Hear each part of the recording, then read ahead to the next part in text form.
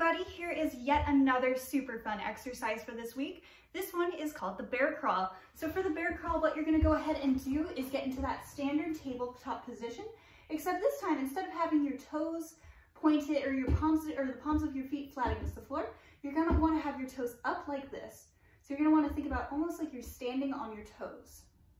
Just like that, perfect job. And then from there, what you're gonna go ahead and do to get into the bear crawl position is that you're just gonna go ahead and lift up your knees, just like that. Here, let's go ahead and try one more time together.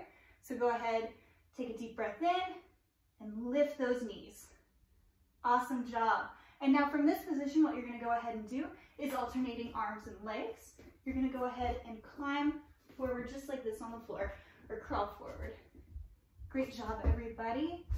Go ahead, focus on those bear crawls. Make sure you're looking at the ground. And awesome job. Go ahead, keep a walking.